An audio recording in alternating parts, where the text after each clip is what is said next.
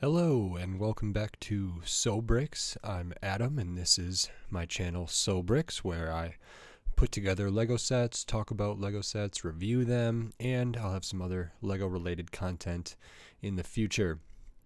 In this video we're going to look at the Lego Ambush on Ferrix, the Lego Star Wars, I believe it's from Andor, the show.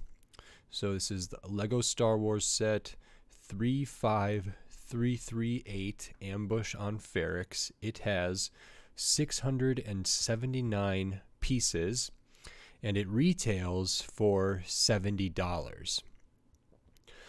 For a full disclaimer, I purchased this set on sale, and it was on sale for $56, and I'll sort of talk about why I purchased it, when, how I think the value, where I think the value is in this set, if I think there's some issue with the price or not, sort of a little bit later. But for now, we will take a look at this set. I will get the instruction booklet out of the way here. And the first thing we can take a look at is the minifigures. This set includes 3 minifigures. I believe, I have not watched Andor, the show, but I believe this is Cassian Andor. Let me double check. Cassian Andor, hopefully I'm pronouncing that correctly. It's a nice minifigure, a good print, has printing on the torso and the legs, and it has a print in that midsection piece as well, which is nice. Comes with an accessory there. There is printing on the back, which is pretty well done, and printing 2 prints on the head. Then we also have Luthen Rael. Again, I don't know if I pronounced that right. I don't watch the show, but again, on this minifigure, printing on the legs and the torso, and in that midsection there is printing, as well as some details on the back, and we have another face on the back side there. And the last minifigure that is included in this set is Cyril Karn. This one's a little simpler than the other two, just printing on the torso, none on the legs, none on the midsection.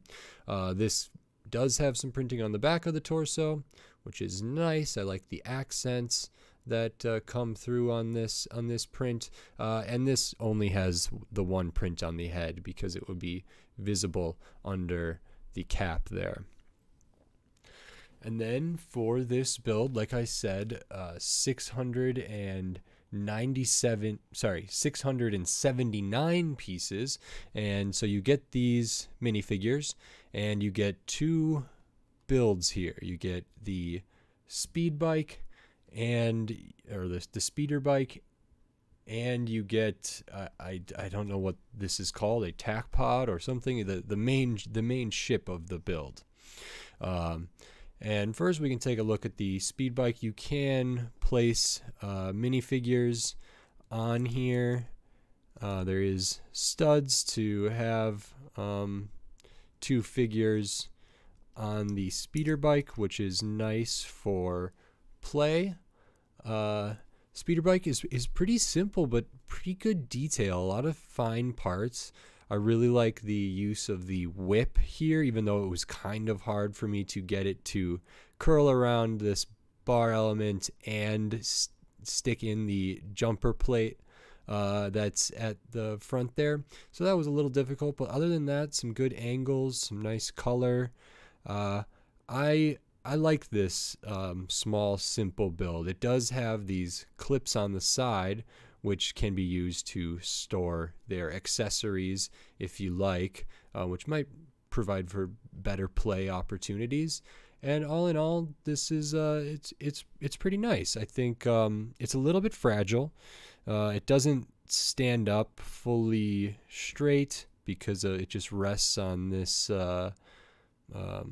thruster or whatever is underneath there, but it's it's good.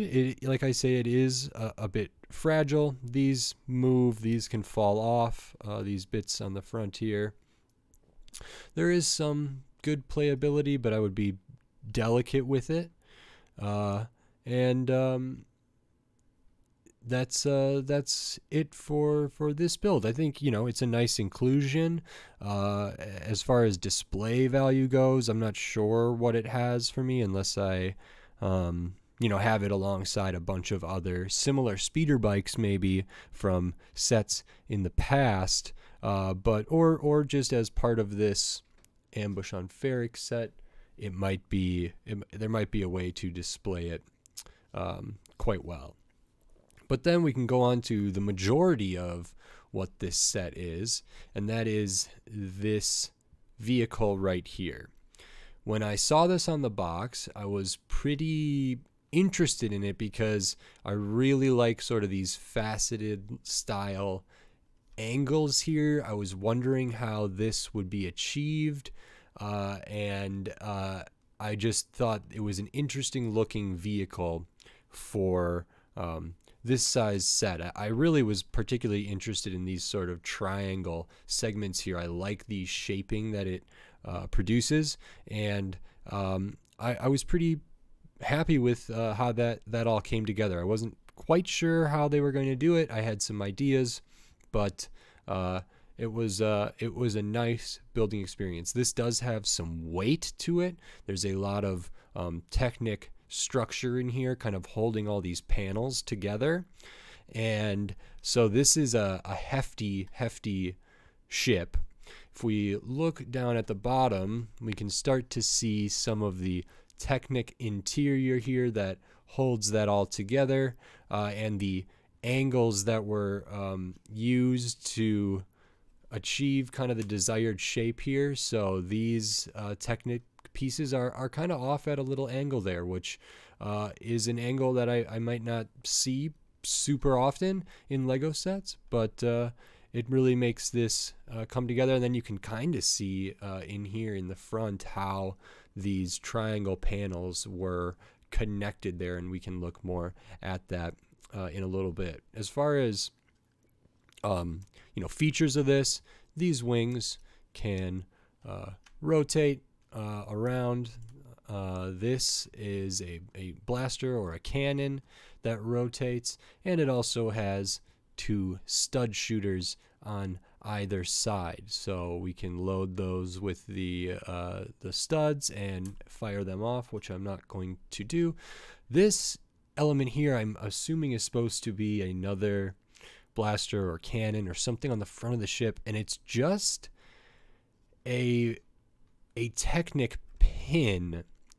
And you know, at first I was like, okay, that's interesting, and when I look at it from a certain angle, it doesn't look too bad, but I think this could have been improved upon a little bit. I haven't seen the show, so I don't know if this is very true to the source material for what the element on the front of this ship might be. We can see on the outside there are a number of stickers in this set. These stripes are stickers. There's also some of those same ones on the underside of both wings here. Sticker down here. Sticker here on the side panel. And again on the other side is virtually the same. Whoops. And then there are also some stickers on the inside. So if this opens up the cockpit type area, there is some seating that can be done, some controls that were all stickered elements in there, and there's some places for play. Now this gives you some access, but there is another element for this to get even more access to the internals of this, and that is by folding down these panels on the side. So now we have it fully opened up, and it does give us some access to put cargo or other minifigures in here, and it gives us a little peek at the Technic structure that is largely all in the back here and goes all the way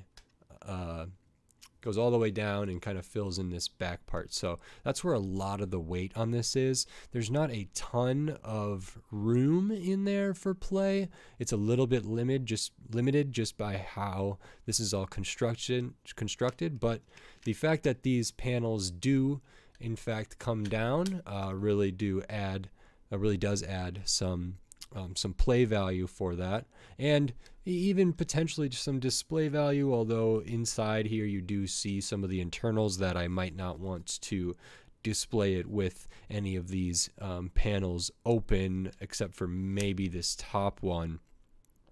The front here is not, it is on a hinge piece, I believe, but the way that it's fit in there, it doesn't move. These are stationary once they're in there, but you can see how they're connected a little bit, and they fit in really nicely. They just connect right to that pin in there, and there we go. And I think that's really, really nice. On the back, we do get another hinged panel here, if I can get this open. Not too much back there. You can see more of the internal structure here. That is where a lot of the weight does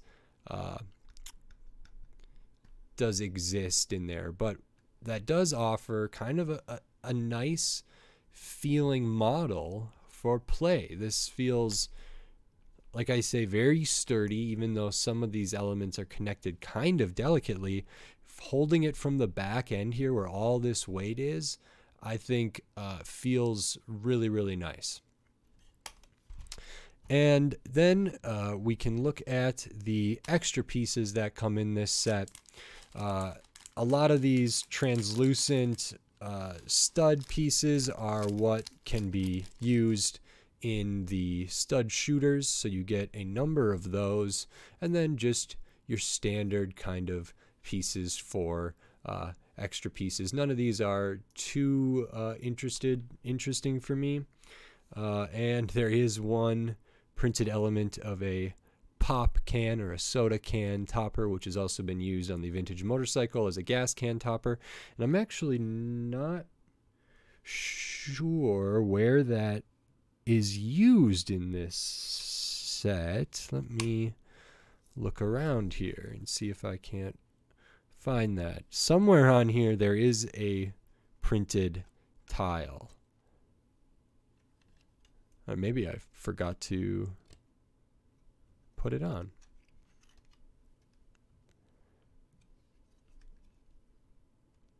Okay, well, I do not see that anywhere right now, so I apologize for not knowing where that that one piece is. But that's sort of the overview of the minifigures, this speeder bike, and this Tac Pod or whatever this main ship is for the Ambush on Ferrix set. Now, back to the price. It retails for $70, and it has 679 pieces, which, if you are someone who's interested in the price per piece ratio, this is, you know, about in line with how I would expect Lego Star Wars in 2023 sets to be priced. I thought for myself $70 was a little steep, or maybe very steep, but because it's a licensed set with almost 700 pieces, it does seem to make sense. It wasn't something that was really jumping out at me. Someone who doesn't watch the show, or hasn't yet, but is a big Lego Star Wars fan from back in the day, I was interested, but kind of passively interested. But then this was on sale at, I suppose I can say it, I'm not sponsored by any company, not Lego or not any other company, but I got this on sale at a Target, and for about a week, I don't know how long ago this was, but for a period of dates, between 2 dates, you could get this set for $55.99 or $56 instead of $70. Now, for me, that seems more in line with what I would like this to be priced at. Like a $60 price for this set feels a little better. I know there's 3 minifigures, there's kind of 2 builds, and this is hefty and almost 700 pieces. 60 feels about right for me. 55 would feel even better. So this was 56, and I was happy to get it at that price. Had this set been not on sale, or I had to have paid retail price for this or bought it from Lego.com, I don't know if this would be an instant buy for me. I think I would still like to have it. I like Lego. I like Star Wars Lego. I don't know if I would have spent $70 on this. I may have. I wouldn't have been thrilled about it, but holding the model, like I say, there is a good amount of stuff here with the minifigures, with this speeder bike, with this. There is a lot of play value and the stud shooters and everything, and it is weighty. I don't have a scale near me to check, but there is a good amount of stuff here, so it would have been an iffy thing. I just know I didn't buy it right when it came out. I didn't buy it for the retail price, and I was lucky enough to get this on sale. And at that price point, the sale price point that I paid for this, I think is a really good spot, and a really it made sense for me to get this set. So that's all for this set. Those are my thoughts for this set, this Ambush on Ferrix set. If you like this video or any videos on my channel, please consider giving it a like or a subscribe. And I'll be coming back with some more Lego related content in the near future. Until next time, thanks. Bye.